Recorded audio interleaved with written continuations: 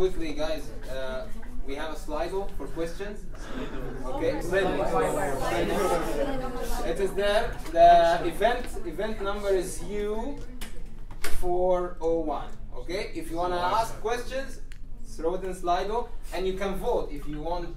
If you wanna really hear the answer to those questions, you can vote for the question. So the questions with the most votes will be answered, first. If we have time for all. Are we doing this right? Let's. Okay, we're gonna start. Okay, thank you guys for inviting me to do this. So before I start, I just want to introduce myself. So my name is Nader Attalla. Okay, I'm an addiction medicine specialist. Also, I am a family physician and I am a lecturer at University of Calgary. And to be honest, this is the first time in my life to teach addiction to this age. Usually I teach medical student or medical resident or the people like I'm treating, like sometimes I go to rehab centers to give lectures about addiction. I used to work as a psychiatrist in Egypt. Then after that I moved to Canada, and when I moved to Canada I used to work as addiction counselor for 2 years at the Mustard Seed. I don't know if you know Mustard Seed. Yeah, so then after that I got my certification as a family doctor, and then I did more training, and then I become an addiction specialist. Also, I run a program for treating addiction. It's called the Soul Program for people struggling with cocaine, heroin, fentanyl addiction, all types of addiction, even food addiction or sex addiction or any form of addiction. Before I start, I just want to make sure you know what does addiction mean. So I need your input. What do you think is what is addiction? What is the definition of addiction? Or what does it mean I'm addicted to cocaine, or I'm addicted to marijuana, or I'm addicted to e-cigarettes? What does it mean? Can't stop doing it. You always want it. Yeah, you can't stop doing it. Why you can't stop doing it? Because you will have withdrawal symptoms. Okay? Sometimes the withdrawal symptoms are physical and sometimes psychological. Like psychological mean like if you are addicted to cannabis, which is marijuana, if you stop, you're gonna have some anxiety, you're gonna have mild depression, you're gonna have irritability, you're gonna have restlessness. So sometimes the withdrawal is psychological, sometimes it's physical. And the physical is mainly with opioid. Does anyone hear about fentanyl? Okay, so this is a strong addictive substance. If you stop using fentanyl, you will have flu-like symptoms, and you will have back pain, and you will have diarrhea, and you will have abdominal pain, and you will have vomiting, and you have, sometimes you feel cold, sometimes you feel hot, and you have insomnia. So addiction, as you mentioned, you get used to something, and then when you stop, you will have some symptoms. What else? So this is one of the symptoms or one of the criteria to diagnose addiction. Is you can't stop. What else? Yes? Your body relied on it? Yeah, your body relied on it. Okay? And which we call dependence. So you are dependent on this substance. And the problem with dependence, okay, there is something called the tolerance. What does it mean, tolerance? Let's say you are smoking, you are vaping, and you start with 3 milligram nicotine. I'll meet you after 6 months, it will be 6 milligram nicotine.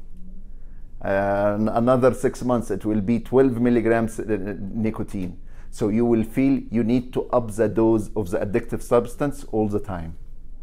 Everyone will be different. Some people will continue on the same dose for a year. Some people will continue on the same dose for 2 days.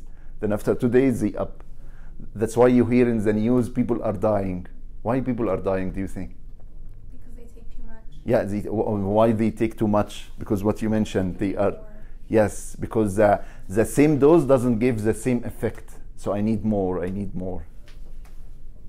What else? It releases what's it called, dopamine? Yes. So this is the biology of the addiction.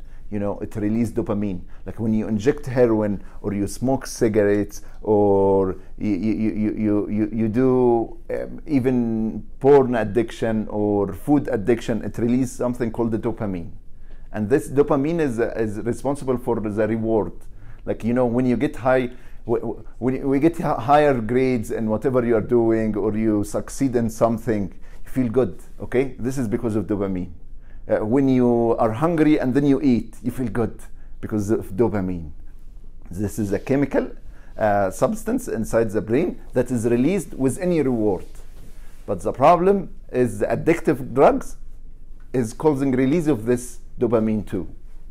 Okay, but there is, as we mentioned, there is tolerance. So when there is dopamine, okay, if you take, let's say you inject 1 gram of heroin, okay, 1 gram of heroin in 6 months will not release anything. You will need 2 grams or 3 grams.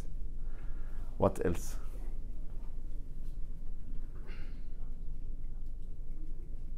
What else to say this guy is addicted to something? What are the symptoms, do you think?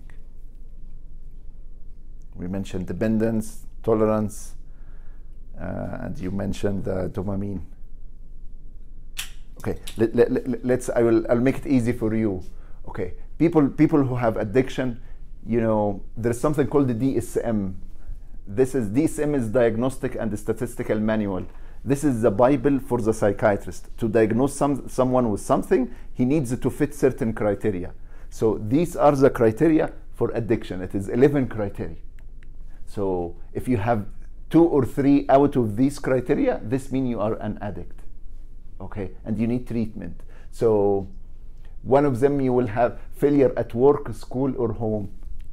So using something, and this is causing it. So let's say you are smoking cannabis and you have repeated absence from school because of cannabis. This will lead to failure at the school, right? If parents have addiction problem, this will lead to failure at home. If a doctor, sometimes I treat even doctors, some of them will have addiction, you know, they will have failure at work. Also, people who have addiction, usually they have social or interpersonal problems. Like you find them irritable all the time, easy triggered, easily provoked. So they always fight with their parents, they always fight with their colleagues, they always fight with their teachers. So you'll find always problems, social or interpersonal. And of course, there is legal problems.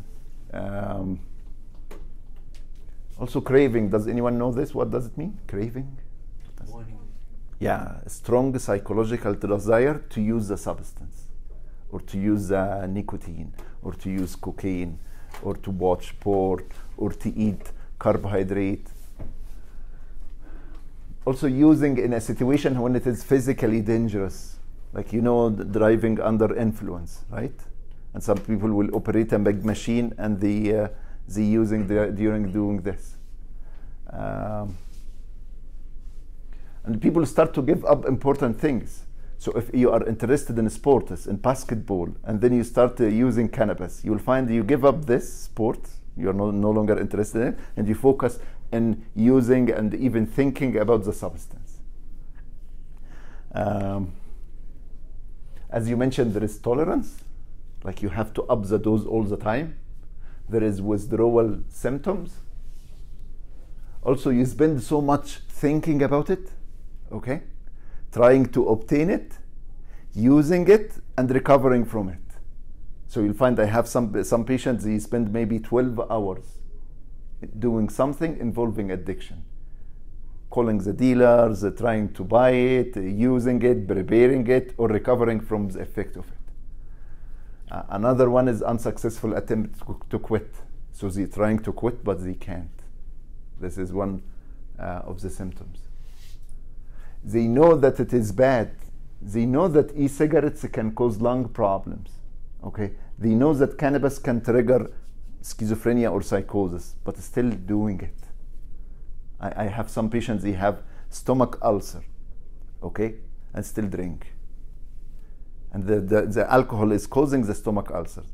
But this is part of the addiction problem. They use, in spite of knowing the negative consequences. Any questions? Like this is the symptoms of addiction. Okay. So how we classify, there are some people have mild addiction, some people have moderate addiction, some people have severe addiction. It depends on how many symptoms do you have. So we said addiction has 11 criteria. If you have only 2 or 3, we call this mild addiction or mild substance use disorder. If you have 4 to 5, we call this moderate. If you have more than 6, we call this severe. Usually people with severe addiction, they will need hospital. They will need to be admitted to a rehab or a detox. Then after they spend 1 month or 2 or 3 months, they come to see the doctor. Okay? Any questions? No? How many people struggling with, what is the prevalence of addiction? 10 to 20 people of the population of people have addiction problem. And if I include food addiction or sex addiction or relationship addiction, okay, or sports addiction or work, do you know that there is a sports addiction? Okay, there is work addiction, there is e-cigarette addiction, there is nicotine addiction, there is cannabis addiction. If we include all types of addiction, 60% of people have addiction. So this is a very common thing. But people seek help and they ask for help and the treatment when it is mainly about drugs, because the complication and the side effects and the negative consequences are more than other types of addiction. You see all these types of addiction. Some people are addicted to sports. You're gonna tell me, oh, this is good. Yeah, I wish I'm addicted to sports. Yeah, yeah, but you know, some of my patients, they have arthritis and joint pain and the heart problem because they exercise maybe 6 hours a day or 8 hours a day and they can't stop. You know, these big guys, you know, with big muscle, lots of them, they have addiction to sports. Yes. What's the addiction to making someone smile? This one? Okay. Yeah, so this has come from a study. Okay, they were doing a study to identify what is releasing dopamine. So they find all of this can release dopamine. Okay, so making someone smile, there is addiction, we call it codependency. Codependency means like I want to make everyone happy around me. I want to make them happy and this will comfort me. Okay, even the other people around me will start abusing me. Okay, but I want them to, I want to make them happy. We call this codependency. So this is some sort of addiction. And some people even addicted to, we call it compulsive helping. Compulsive helping, they are addicted to helping others. Oh, this is good. This is Christian teaching, that is good. No, but when you are doing something, it's causing you harm. And sometimes it harm others, because sometimes, let's say I see a homeless guy on the street and I give him $10,000. Oh my God. What do you think he's gonna do with it? You should give me the $10,000. You give you? Okay. So yeah, there's something wrong. Okay. Because lots of people who are struggling with homelessness, lots of them, they have addiction problems. So sometimes when you give them $20, you know what they do? Yeah, they go and buy drugs. So it looks like I'm good Christian guy giving them money, okay? But at the end, am I helping them or harming them? No, I'm harming them. So if I am addicted to helping others, I will not see the harm. I will keep helping, okay? And I don't see any harm, or maybe, okay, I will ignore my family, ignore my kids, I neglect them, and just stay at the church all the time, serving and teaching. If this is good? No, there is something like, there's something wrong. Like John will tell me, okay, stay at home, help your family. You can't be at the church all the time. You need to balance your life a little bit. So sometimes people are addicted to make others happy. But like to a point where it's like toxic, right? Yes, yeah. To a point when it is toxic. Okay, and you know, because you ask this question, I want to expand your vision about addiction. So you know the new definition of addiction. So I give you the symptoms of addiction. Okay, but the new definition of addiction is seeking a reward relief, or escape. Again, seeking reward, relief, or escape. Why? So the studies have shown that there are some people, for multiple reasons, they don't feel okay inside. They have chronic feeling of unhappiness, chronic feeling of restlessness, or a chronic feeling of discontent. And I'm sure, and they say 60% of people have this problem. So if 10 people are attending this session, six of the people attending this session, okay, they have addictive tendency, which is what? Seeking reward, relief, or escape. Why they are doing this, seeking reward, relief, or escape? Because they don't feel okay inside. Okay, so they're gonna keep looking for something to make them feel good. Okay, so some of them will start smoking cannabis. Some of them will addicted to helping others. Some of them will watch porn. Some of them will get addicted to work. Some of them will get addicted to video games. Some of them will get addicted to making people happy. Some of them will get addicted to certain people, like certain persons, or relationships. Some people get addicted to gambling to make themselves happy. So again, what is addiction again? Seeking reward, relief, or escape. yes. Why they are doing this? Because they have like a chronic. Yeah, and we call it, they have a void in their heart. Like they have something, they have a chronic feeling of unhappiness inside. And chemically, why this happened? Because what you mentioned, some people are born with low dopamine. So dopamine is what makes us happy. Some people are born with low dopamine. So they keep all the time, all their life, even when they are still like 2 years old, 3 years old. I'm sure you have met some kids, you give them a toy, no. Give them another toy, no. They are grumpy all the time, cranky all the time. This could be a sign of addiction. Okay, because you don't feel okay inside. Can you have too much dopamine, like being born with extra dopamine? Higher dopamine. We didn't study this because this is not causing problem, but people will be happy all the time. Nice. Like yes, kind of. Like we study things that cause problems. Okay, so people, yes. Is there like a drug that releases dopamine? Oh, okay, like a medication. Yeah. Like To take dopamine.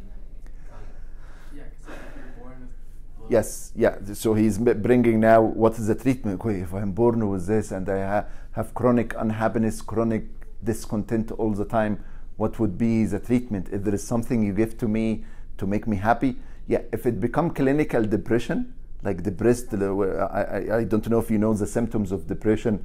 Loss of interest, depressed mood, fatigue, low energy, low concentration, feeling guilty all the time, feeling worthless. If people like this, yeah, you will need some therapy, okay? But like antidepressant to bring your chemicals up. It's not just the dopamine; it's gonna bring up serotonin, dopamine, norepinephrine, other chemicals that you need in the brain. But also there are some. Yeah, this is to summarize. Okay, why do people seek reward, relief, or escape? Okay, as I told you, they have chronic feeling of discontent, unrest, unhappiness, restlessness, irritability. And why do they have all this negative feeling? Because they have a brain disease. And why they have this brain disease? Some of it because, they have a brain disease. What is it? It is a low dopamine. Okay, and why they have low dopamine? Some of it is genetic. Genetic, it means they are born like this. And part of it, environmental. Environmentals mean like things happen in their life, make them unhappy, chronically unhappy. Like maybe trauma, maybe abuse, maybe neglect, maybe low academic achievement at school. Yes. How can something that happens in your life, like how does it chemically reduce your dopamine? Like if you've gone through trauma, like how does that happen? Okay, especially as a child, if you have a big building, Yeah. okay, and you hit while you are building the building, you start hitting this building like with some other like a earthquake or something happen. is this building will be stable or not stable? Not be stable. Okay, this will what happen in the brain. Okay, if a child growing up, okay, and so many negative negative life event happen in their life. Okay, the chemical balance will not be okay. So when we do imaging studies, how would you know? Because people who were sexually abused or physically abused or verbally abused or even just neglected, okay, we take images of their brain. Okay, we will find them the dopamine. I can show you some of these pictures.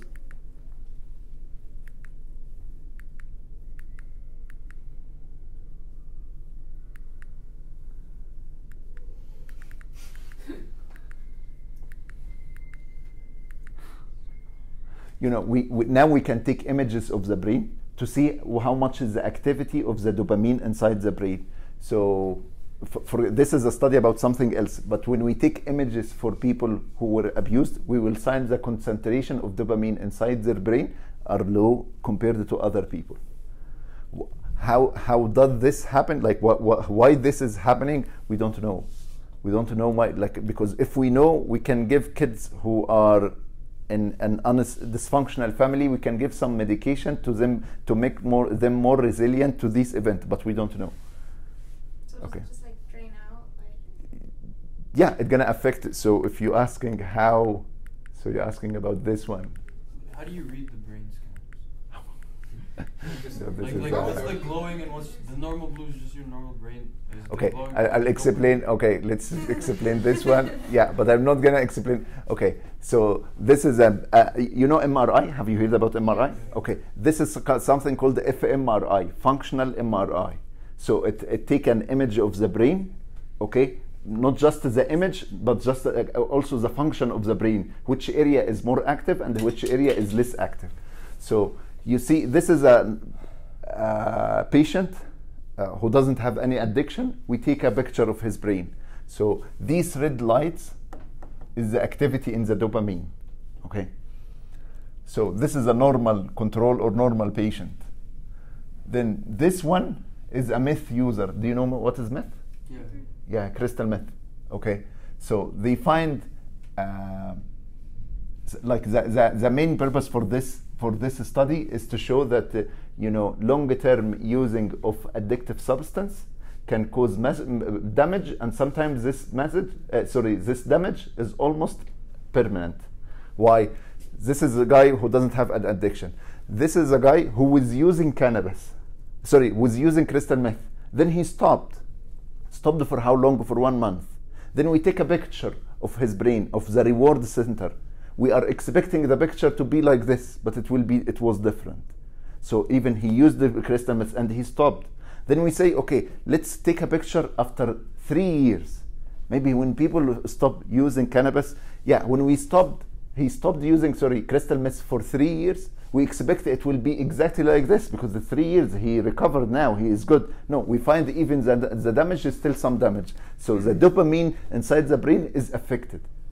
So what I want to say, if you are using an addictive substance and you stop, it's going to take your brain years to recover.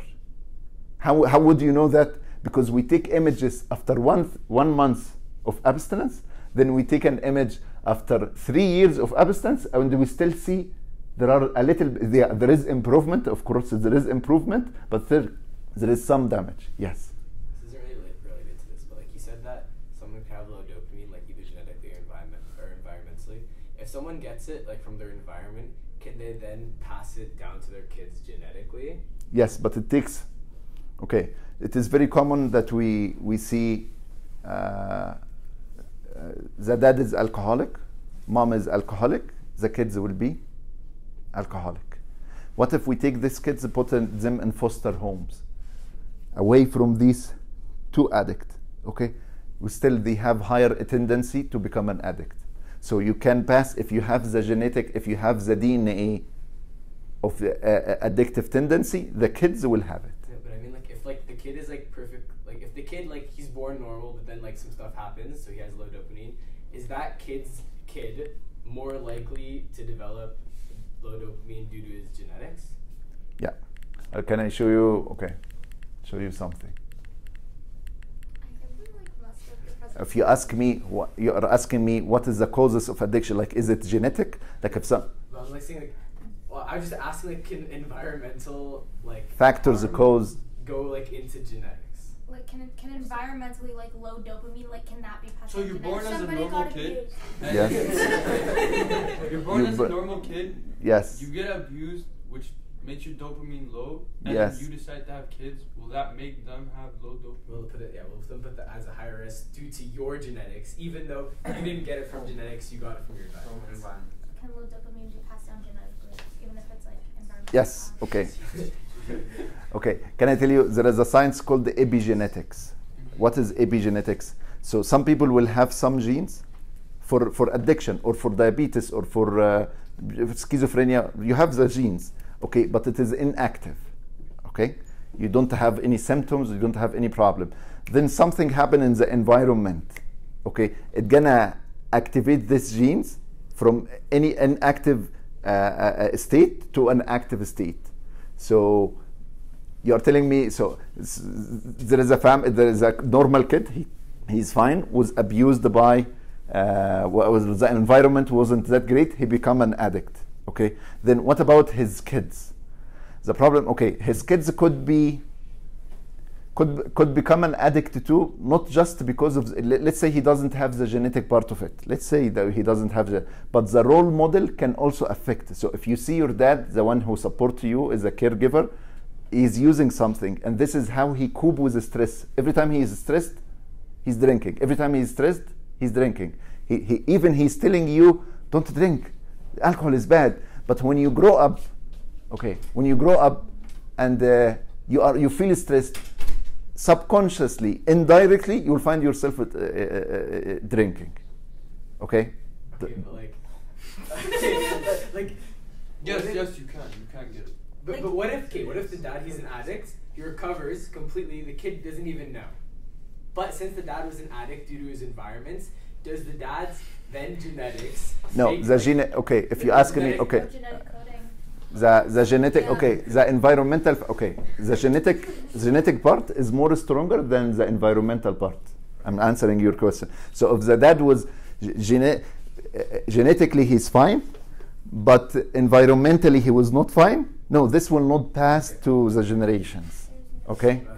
Yeah, but can I want to be more specific. Okay, but if the environmental change continue, so if there is, okay, a kid he's completely fine, then who was abused, okay, then he have kids were abused, the next generation were abused, next generation, so they find if multiple generation is exposed to the same environmental negative experience, okay, it can change their genes.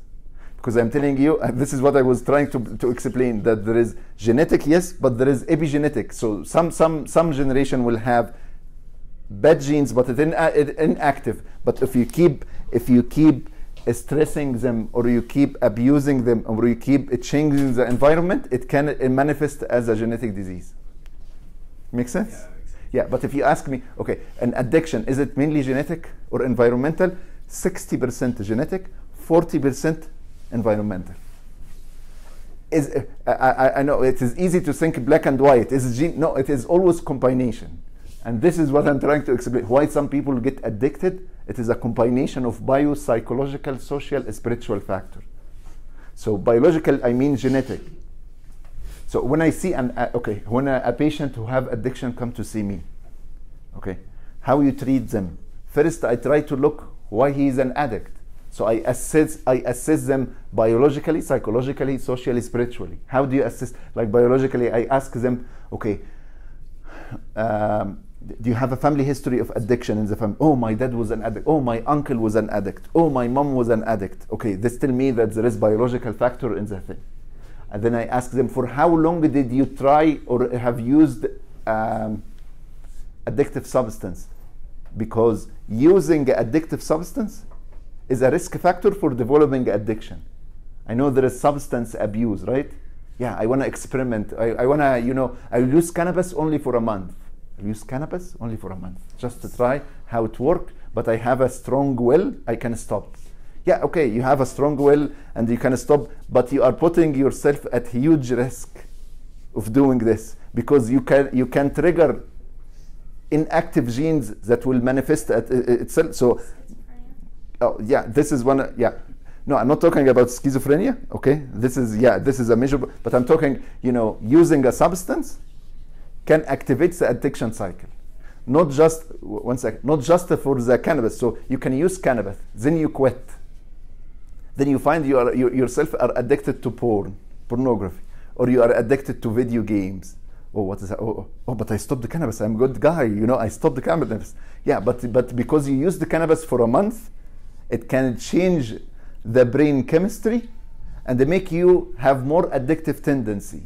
So you're gonna start using others. You're gonna scan the environment to find something that make you feel good. Yes.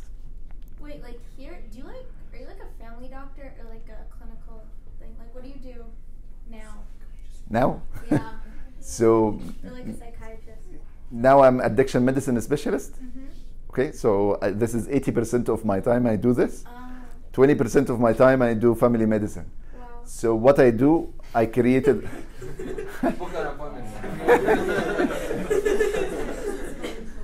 So I run a program.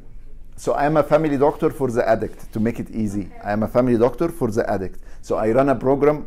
So I run group therapy. Do you know when the people who sit in a circle and they talk? So yes, and I do. I do counseling. Counseling. Okay. So I do this too, and I prescribe medication, because there are some medications that can help people recover from addiction. So like, as a specialist, how do you treat somebody who's like suffering? Like, let's just say there's an alcoholic. How are you going to treat them? Okay. How are you gonna treat them? You see, when someone, okay, I wanna explain this one. Drugs. Yes, this is what you give up everything. So if you have friends and school, and you watch TV, and you're interested in certain sports, and you have hobbies, and you exercise, and you like food, when you start using certain drugs, especially the hardcore drugs like cocaine or heroin or these, they become the center of your life, okay? And you forget about everything, even your kids, even your yes. Drugs. Yes. So like back to what you were saying about like the cannabis thing, like where it triggers more addictions. So like if you're addicted to alcohol and you go to like an AA meeting, Yes. will you get addicted to like the meetings? So, like, Yeah. Yeah. John told me these kids are very smart. And I can tell, yes. When I specialize in addiction, this is the first question I ask. What if people get addicted to attending this meeting and they come every day? No, okay. There are some things,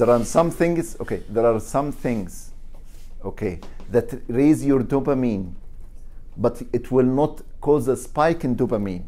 One of them is the social interaction.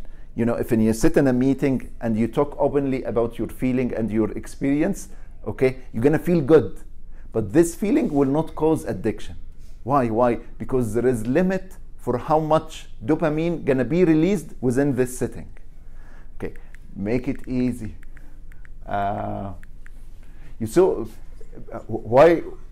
Why cocaine or crystal meth is very addictive compared to graduation? Because when you graduate, it releases dopamine, but it releases 150 unit. Okay, when you eat food, 150 unit. Sexual intercourse or orgasm, 20 unit. 200 unit. Nicotine, now is higher. Crystal meth, 1,000. Cocaine, 500.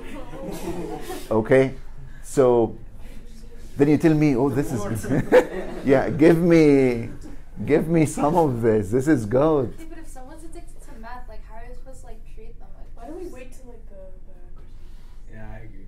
What's that? should wait till the question period? Yeah, I see. I feel like.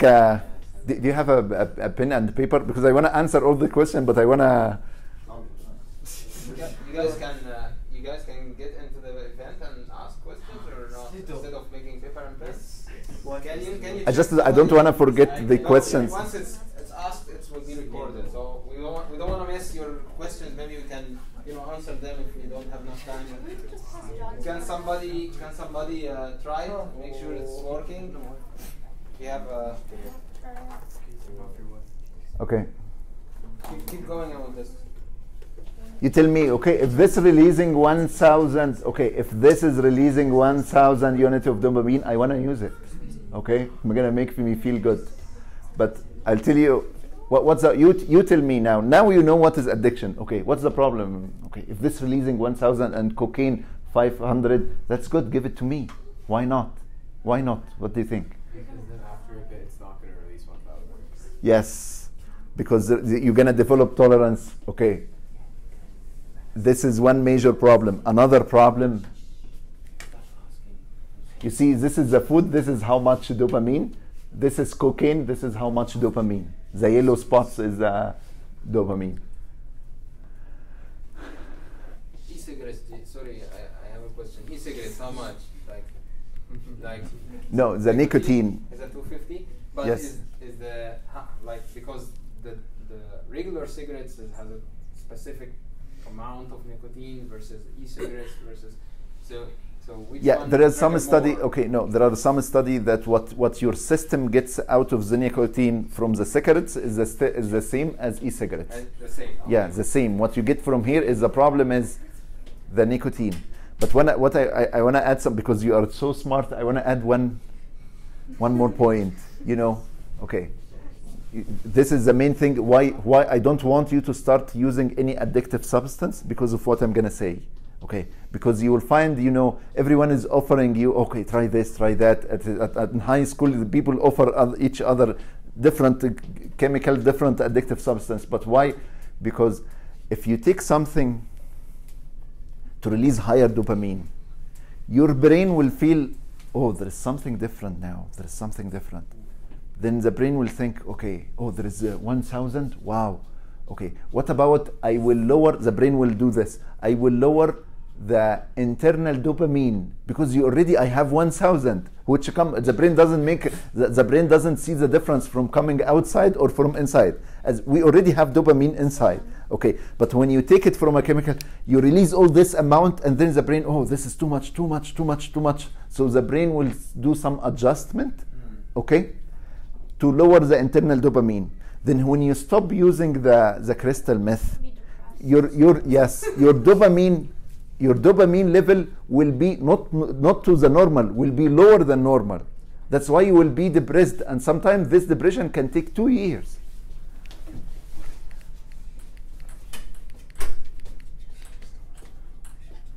Which we call it negative emotional state. Okay, when you use chemicals or addictive substance to release dopamine, okay, even we call it now neurological insult or neurological injury. It is like a stroke. You know when you get a stroke and you become paralyzed and you can't walk. This is what you do when you use addictive drug. Okay, it causes a brain injury. Your brain will become depressed, and this depression can last for 2 years. Yes. So if somebody's quitting an addictive substance and they have like lower dopamine than originally, so you have to treat them, and then if you give them like antidepressants or something, don't they become reliant on the antidepressants to kind of try and cope with their depressions, and they're addicted to it? Yes, they can become reliant on antidepressant, but the antidepressant, the spike, the problem, there is difference between using addictive substance and using something that the doctor prescribed. The addictive substance, you use it on the streets, it causes a spike in the release on the dopamine. So the dopamine will be very high and then all of a sudden very low. What we give in the clinic, whatever is the medication we give, it causes like a curve, like a slightly high a little bit.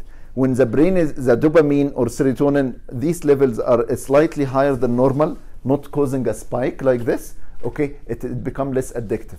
Because addiction cycle become when there is higher spike and then you crash. Then when you crash, you're gonna feel not okay. So if I become dependent, so people who have high blood pressure, they take blood pressure medication every day, right? Are they dependent on blood pressure medication? Yes. If this is addiction, no. Why? Because what is addiction? The addiction is criteria that you have interpersonal problem, legal problems, the symptoms that we say. But to be dependent on something, that is fine. But if you become a dependent on something causing you complication, we call this addiction. Okay. Does it make sense? Yeah. So I can, they can come attend my practice. I can prescribe them a medication. It will not give the euphoric effect, the same euphoric effect, the same that they get from the addictive substance, but it will make them at least be able to engage in the program. Would they eventually stop it, or would they just always have, like, what would cause them to stop it? Okay, what caused them to stop it?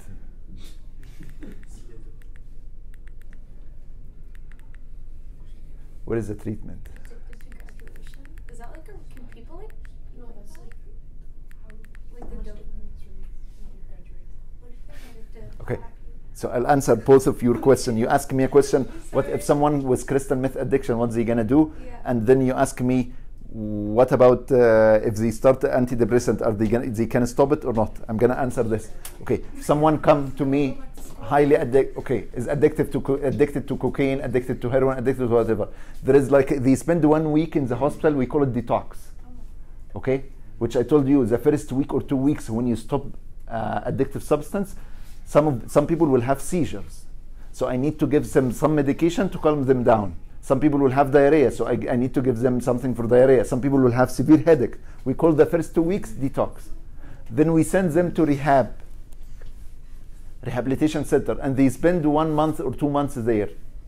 Why? So they will not be in contact with drug dealers. Nobody will offer them anything. Okay, and then they come to attend. Okay, see a counselor regularly, attend the AA meeting as you mentioned. Okay, and then we will have a treatment program for them. So at this level, we will have a treatment program. What is the treatment? What would be the treatment program? Where is it?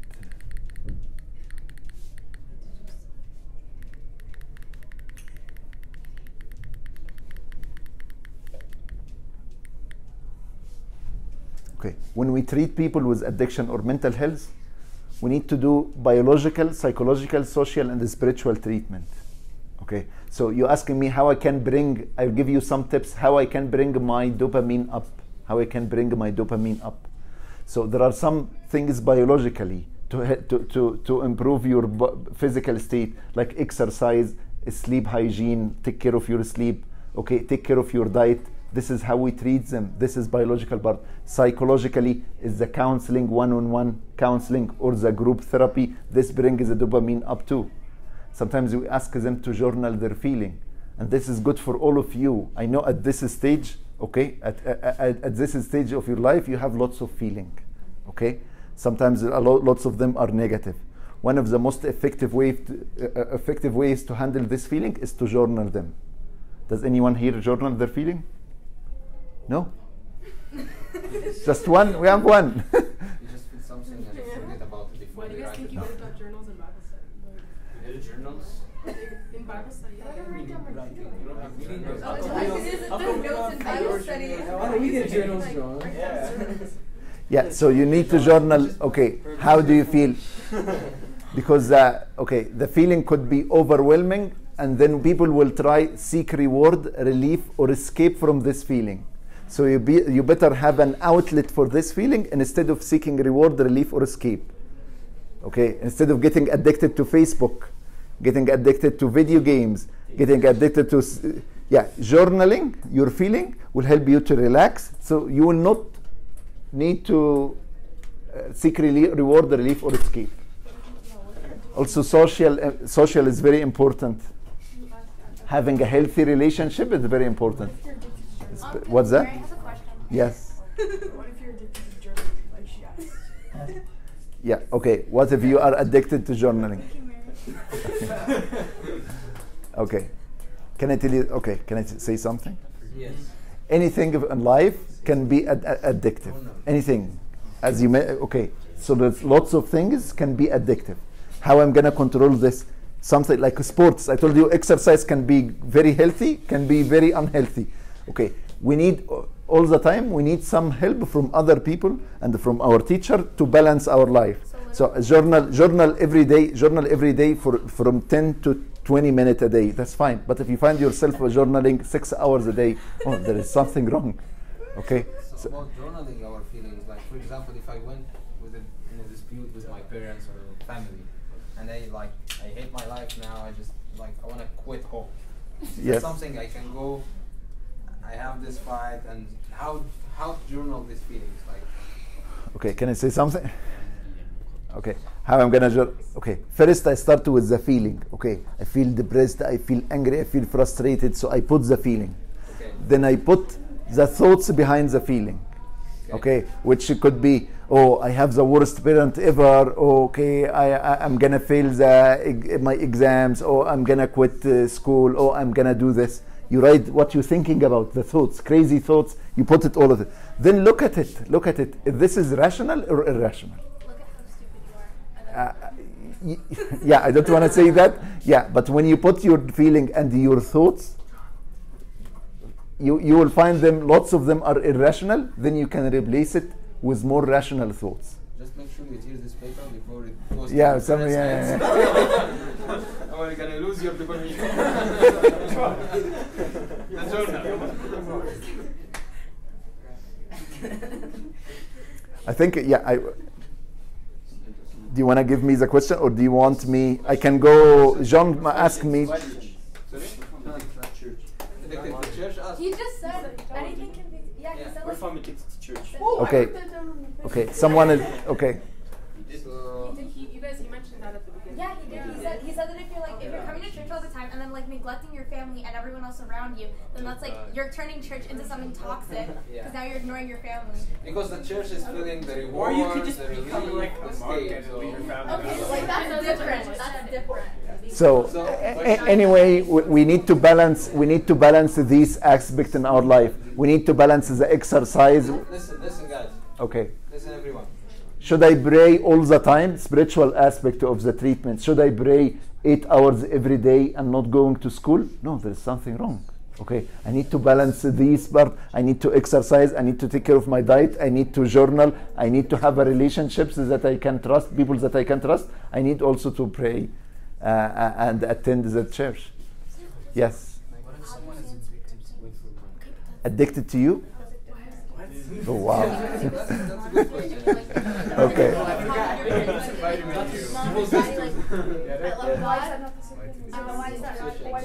Yes. Okay. Do I look like the clinical addiction? Let's make it one discussion. One discussion. Let's make it one discussion. Sarah has a question. Oh my god. Okay, can we answer this? Because he's talking about addiction to relationships. Yes. Okay? So if you are, some people get addicted to relationships. So they want to be in a relationship all the time. And one of the signs of this relationship, you will try to control first you will become very obsessed about them. You think about it all the time and you don't want to study. You don't even, sometimes you forget your meals. You don't want to eat because you are thinking about them. Okay, and the second stage after the obsession, you will become a behavioral thing. You want to control them. You want them to talk to you. You want them to text you all the time. You want them to call you all the time. Yeah, when it become like this, again, some people will seek reward, relief, or escape by someone else. Okay. Oh, but this is good. This is romance. This is love. This is, some people get married because, people who start a relationship with this kind of obsession, they end up with divorce. They don't continue like this. This is not a healthy relationship. It is toxic, yes. So literally anything can become toxic. Yes. Yeah. So like anything not in moderation can become toxic. Yes. Okay. Even water, there is something called water toxicity. If you drink lots of water, you can get psychosis because of water. You'll become crazy because of water. Oh, Sarah, ask me a question. Yes, Sarah. This is Sarah, yes. No, I'm just gonna ask if saints are like dedicated to, like monks are dedicated to God, and then their lives are fully focused on that. Like they try to refrain from speaking to other people and whatnot. Yes, she asking me monks, desert monks, in Egypt or here in Canada or US, when they leave everything and focus just on praying. But what you don't know about monks, when they are in monastery, they work, they have certain things, duties to do, and they take care of themselves. This is one thing. And actually monk, what they do, they treat their addiction completely. How? Because they detach from everything in life. I told you anything in life can be very addictive. So some monks will choose, because I feel I'm gonna get addicted to food, so I'm gonna fast more hours. Or I'm addicted to money, I'm gonna give my money to the poor. Or I'm addicted to a relationship, no, I'm gonna step back a little bit and maybe I will call my mom once or twice a month, and that is enough. So actually, to be a monk, this is the opposite side of addiction. It is not an addiction, And usually, in our churches, there is mentorship and discipleship. If someone come and they say, I want to be a monk. No, they need to have a priest who approve this, and they assess their life. And usually they come out of success, not out of a failure. So some people will use the monastery as a way to reward relief or escape. But when you have a priest or a father of confession, they're gonna be assessed. And usually people who are going to be a monk, they come from success, not as an escape. So it is totally opposite to addiction. And why we fast at the church? To please God? Because when we fast to please God, no, we train. Like most of our activities that we do in the church, fasting or praying or giving the poor, some techniques, behavioral techniques to treat addiction. Because when you indulge in making money, no, you need to remind yourself, I might get addicted to money, so let's give some to the poor.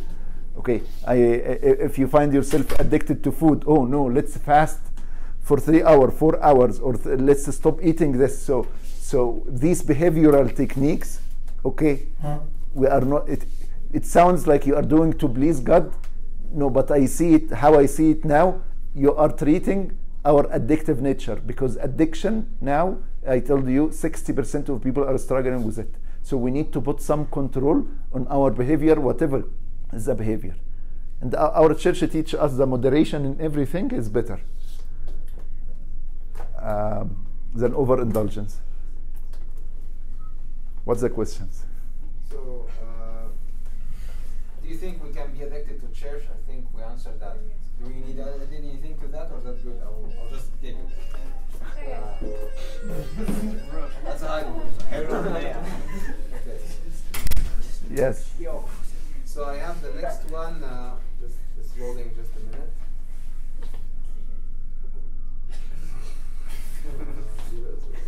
Okay. If I feel like I'm dealing with addiction, where should I go for help? Okay, this is so for adult there is something called adult addiction services. For youth and teenager there is something called youth addiction services. So if you Google youth addiction services, I think they have an office in Northwest.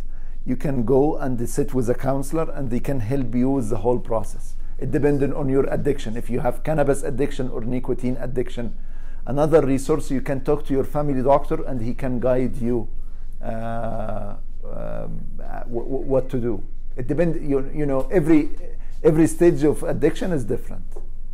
If you are struggling with the smoke, let's say smoking is e-cigarettes and smoking is a common one, there is some apps to quit smoke. If you type quit smoking, there are apps on the phone. It can guide you with some techniques how to quit smoking. But again, you need the core of the problem is we need to learn some. Maybe I will come one day, another talk, how to cope with this feeling, because people looking for reward, relief, or escape because of the feeling they have inside. So maybe I will teach you. I'll come another day to teach you how we can cope with the emotional pain that sometimes we struggle with. If I feel depressed, what should I do? If I feel anxious, what should I do? If I feel hopeless, what should I do? These feelings are very common in teenage, and I can come maybe another day, we can talk about how to handle this feeling.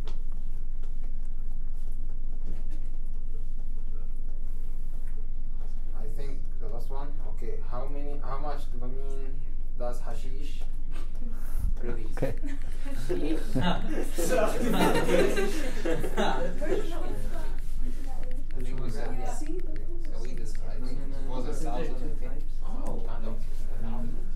Okay, this is a big, okay, I put 45 slide because I wanted, not about hashish, about the whole,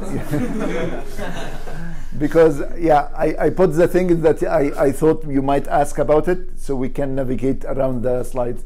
So this is hashish, okay? So cannabis has two active ingredients, THC and CBD. Okay. There is marijuana, okay, that has 20% of THC. So the addictive substance. So we have THC and CBD. Okay. THC is the addictive substance.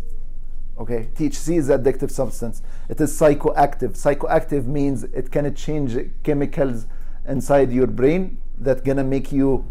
They're gonna change your feeling. This means so hashish or THC or cannabis is a psychoactive. So we have marijuana. Marijuana, it has the upper limit for it 20% of THC. Okay, hashish, which is concentrated form of cannabis, it can have up to 40%. We have hash oils. It can have up to 60% of THC. Also, there is shatters. It can have up to 100% of THC.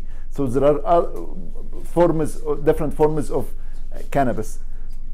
Okay, is cannabis is what do you think? Is cannabis is dangerous? Like this is it is addictive. Does it have side effects? Do you think? Mm-hmm. What are the side effects?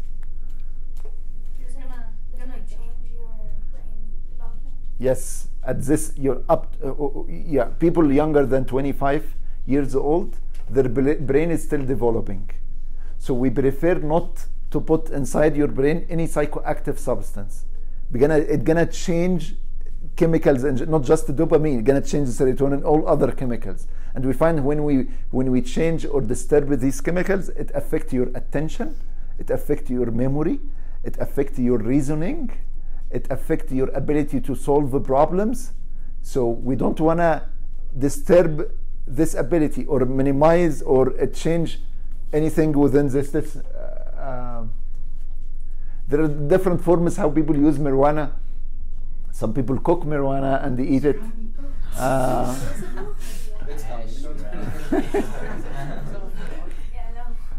Okay. So marijuana, you will find people, oh, it is a medication. You know, give it a try. Yeah, I prescribe. I have 1,000 patients on medical marijuana. It's like oil. No, marijuana, like we give them vaporizers to vaporize marijuana. We give them, they can cook with it, or they can ingest the oil. Okay. So I have 1,000 patients, more than 1,000 patients on medical marijuana. And one of the first doctors in the city who prescribed marijuana as a medicine was me. Okay? I think all of them can come to see me. Okay. But do you prescribe it to young people, like at this age? Like no, I prescribe it for people who have HIV. I prescribe it to people who have cancer. Okay. How does it help STIs? No, HIV. Okay. Okay. Is it a painkiller? Okay, this is give me. I will explain how we prescribe. Okay, I'm gonna explain everything. I'm gonna explain. Okay, these are the indication why you prescribe it. Yeah, I prescribe it for HIV, for cancer, for anorexia, for severe pain, for palliative care. You know palliative care mean? But people who are dying, end stage cancer, like people who are dying. So we wanna relieve their pain, so they give them cannabis. But why?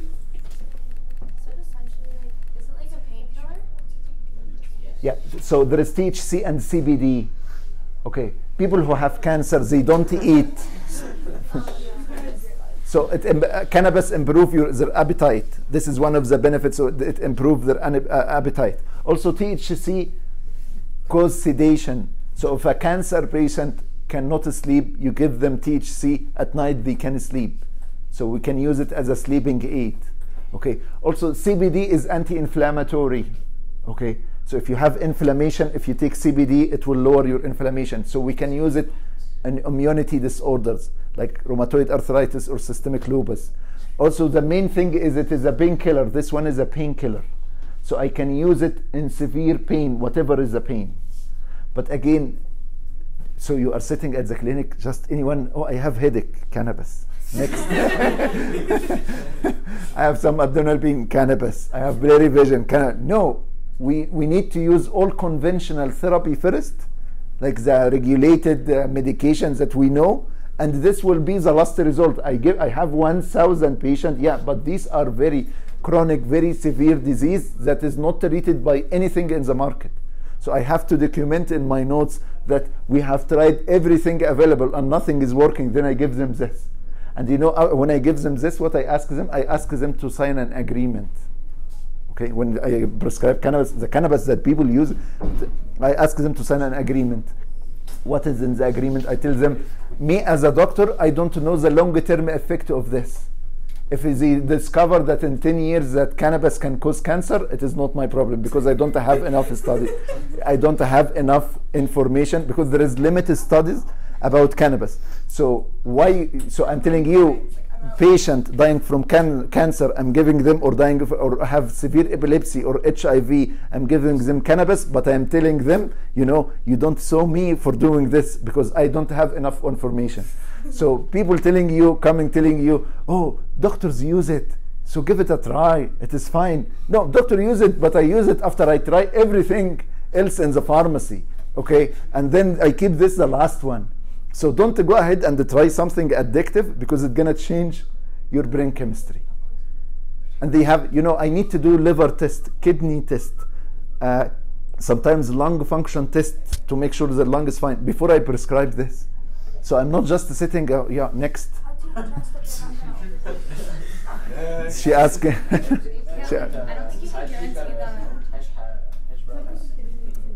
So They ask me how am I going to make sure that they don't abuse it because I put limit for how much is the prescription. So they can't go online. It is online. The medical marijuana is online. So they can't order more than I specify in the prescription. They have to like order it from like BC, right? Because isn't it like Health Canada? You can't just go to a pharmacy and get it, right? No, you can. There is many 40 different companies online. You can buy medical marijuana from it. But like you have to order online. Yes. So you can't like go to the pharmacy. No, you can't go to the pharmacy. And the one that you have in here, these are the recreational ones. Yeah, I know. Okay, so but the medical one is still online. Are they different concentrations from direct to the medical? I'm not sure about the recreational. I'm not sure of the concentration, but the medical that we prescribe, the maximum is 25%. The maximum we prescribe as a doctor, 25%. Wait, so THC? THC. If you're like prescribing cannabis, is cannabis like prescribing it? Is this like as a what's it called, like kind of a replacement instead of prescribing something like fentanyl or something as like a painkiller? Like can it be a replacement for specific like opioids and stuff that you use? Yes. Yes. So is It is less addictive than opioid. So it's better to use like cannabis than to use like narcotics, other kinds of narcotics for pain. Yes, but because we don't have enough studies about it, it is not as easy as you think. Oh, replace this because it looks like less addictive. Yeah. Because I need enough studies to show, like for example, the vape. Okay, I prescribe vapes for patients.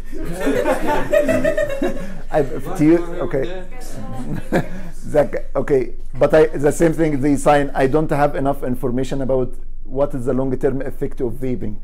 Okay, and now we thought at the beginning theoretically, because what is the vaping? You heat the liquid, then you inhale the vapor. Theoretically, this is cool. Okay, but you find now people having something called lipoid pneumonia, Popcorn ones. and the popcorn lung. But okay, I'm gonna end the class today with what is the side effect of cannabis? What is the side effect of vaping? What about this? What is the complications that happen from using cannabis? What's the complications that happen with vaping nicotine? Okay, these are the problems that happen.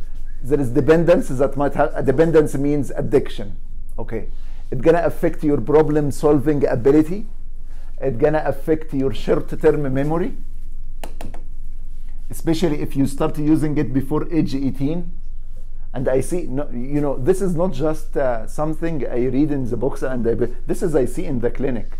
Like kids that I have lots of addicts. They tell me, "Oh, I have been using cannabis since age 12 or since age 10."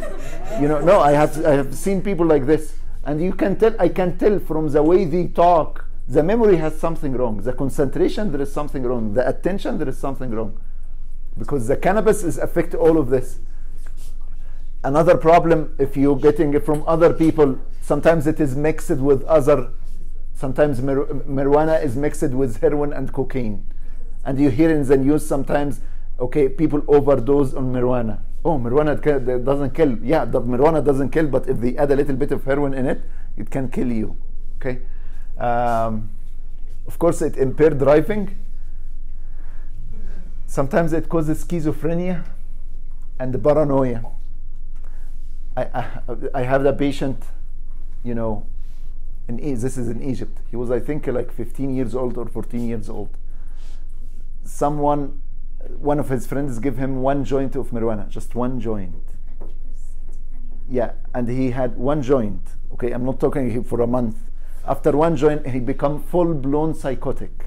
Like he started seeing stuff and hearing voices, and he become very paranoid, and he started feeling, oh, there is camera recording me, there is a conspiracy against me, this is just from 1 joint. Okay, so yeah, there is, because if you have genetic tendency to schizophrenia, marijuana will trigger it.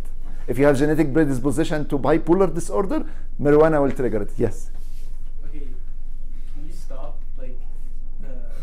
Like more cannabis, but like the CBD instead of the THC.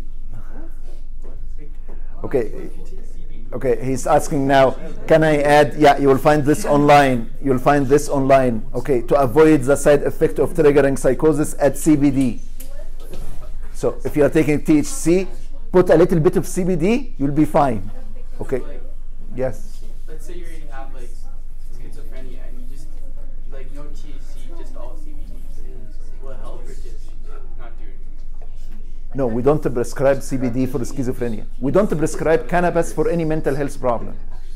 Because all studies have shown cannabis worsen any mental health problem. If you have an anxiety, after cannabis, it will become worse. I don't want you to believe things that you read on Facebook. Oh, it treats depression. CBD. Oh, it treats anxiety. It treats this. These are big companies. These people are making money out of this. So they put some information medically incorrect just to make you give it a try and use it. So CBD, yeah, if you could THC and CBD, yes, is way less addictive than THC, but it's still a psychoactive substance. It works on serotonin level. So why you want to disturb some chemicals inside your brain, and we don't know what is the limits and what is the full picture of the side effect of using CBD. And if you have, even with the vape, I know the huge cloud and you feel good. Yeah. But the damage you are causing, it can be long-term damage. Lifelong problems. Why you want to start it at this age? And do you have a problem? If you have a problem controlling, again, seeking reward, relief, or escape, we need to work on this, and instead of masking it with other addictive substances. Yes. What's worse, shisha or cannabis? Shisha. Both. Word, no.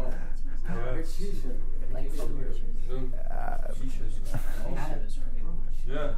Both, It's cannabis. some people use shisha, put the cannabis in it. Okay, you know that.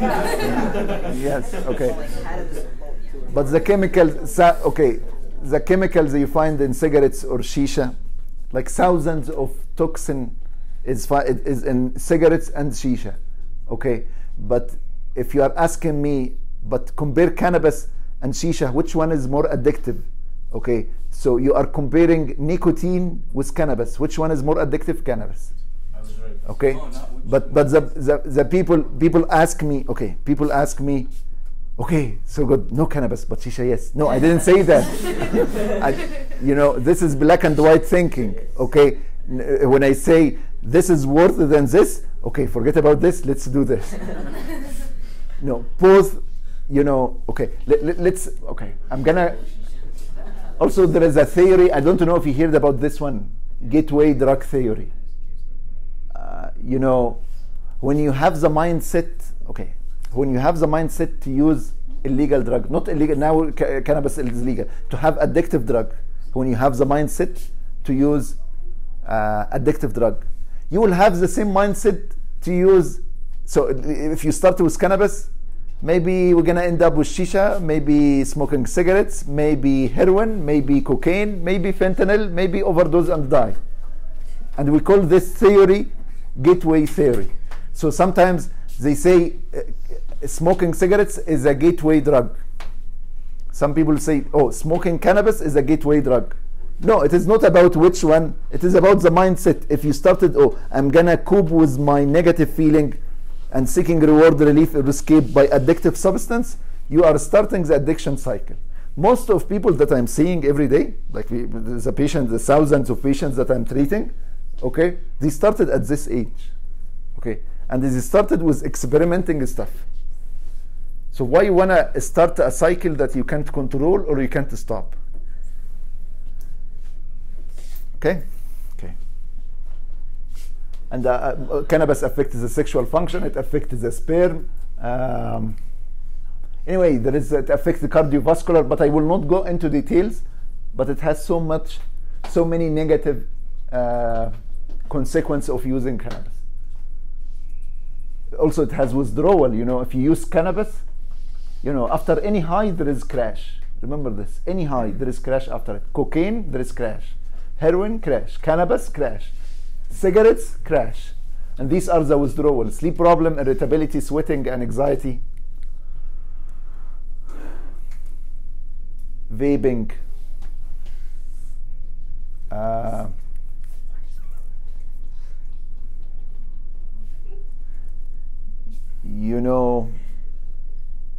Do you have any question about vaping? No? Do you believe it is safe or unsafe? Why? Just like stuff in it. Stuff in it, yes. Because if you go on YouTube, you'll find, oh, it is very safe. It has, because vaping, it has only glycerol or glycerine. Glycerin is vegetable glycerin. And propylene glycol, you'll find this online. Okay, these these two things, these are the major component of the liquid. You will find them in ice cream. You will find them in cosmetics, like in body lotions. You will find them in the fog machine. When you attend an event and you find them. So it is safe. It is safe. But you find them in popcorn, and yes, we're using them, but we eat them. In ice cream, we eat them. In the creams, we use it as a cream. Yes, it doesn't have any problem. Yeah, but the problem is when you inhale them. This is a problem. So yes, there is. Okay, it is safe to use them as a cream. It's fine. It's safe because this is what it is safe. It is in a. What's that? It's not going into your lungs. Yes, it is not going into your lung. This is a problem.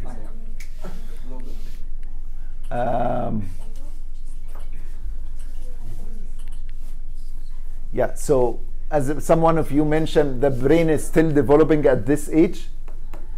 The brain is still developing at this age until age 25. So any nicotine consumption will affect the brain development. It causes behavioral problems, attention problems, cognitive problems. But someone will tell me, oh, so there are some liquid zero nicotine. There are some liquid are zero nicotine. What about this? Yeah, there are some cases we find they develop pneumonia. We call it chemical pneumonia because it's caused because the chemical in the flavors of the liquid, or lipoid pneumonia, which is because of the glycerine that you find in the vapor.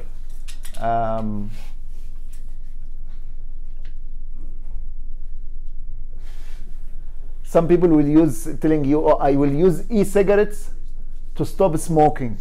You know this? Yes. Yeah, as a transition.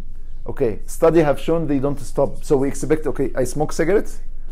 Okay, vape, no, I quit smoking, I will use vape. Then hopefully down the road I will quit. No, they continue on the vape. And the amount of nicotine, vape is safer than smoking cigarettes, yes, but the vapes, the nicotine in it and the chemical in it, it still cause damage to the lung. Okay, guys? I think I'm done. Yeah, and popcorn lung that you mentioned.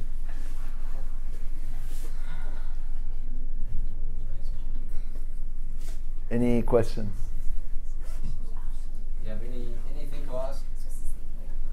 I don't see any other questions in the pool, so anything? Sorry? Actually, no, we're not. Q&A section or something? Passing or failing lab checks. Oh, we have been. This is the one. Okay. It's some of us, yeah. Same What about the first one?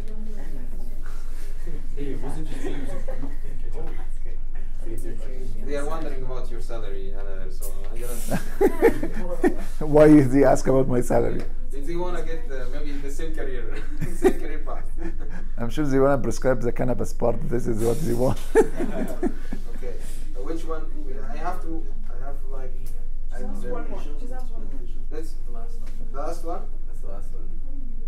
Oh, yeah. Not does weed and he seems fine. What's that? Why is he doing fine? Okay, so I don't know. You wanna? Yeah. Go ahead. Okay. Snoop Dogg does weed and he seems fine. Snoop. Yeah. Snoop Dogg. Why he's doing fine? I don't know. I don't think Hey, what does it mean? So this guy, he's a rapper. His name's Snoop Dogg. Okay. He's saying that he does weed all the time and he's fine.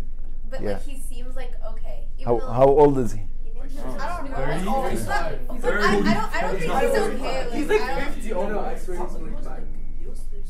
45, yeah. Yeah, what did that goose sweat? Like, I goose. Says a really goose sweat. A goose.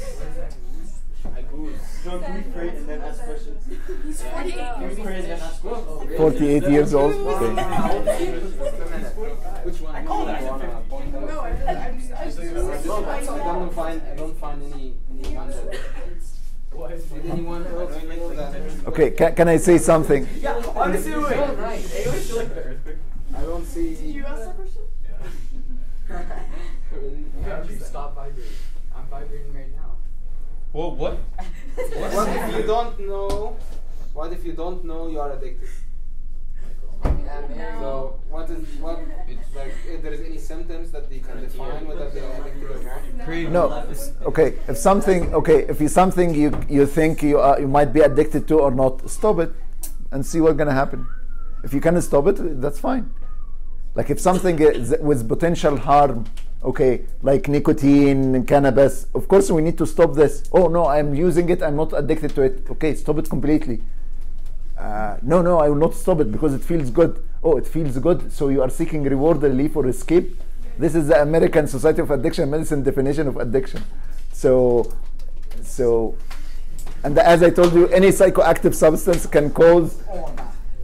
And the people that you are talking about, do you know about their memory? Okay, he's a singer. He doesn't need his memory. He doesn't need his attention, concentration, or any of this. But Snoop Dogg, if you saw what he looked like I think you would be concerned. So it's okay. Yeah. He looks normal. It's just because he's black. No, it's not. He literally looks black all the time. He is. Okay. Thank you guys. Yeah, it's called perma-base.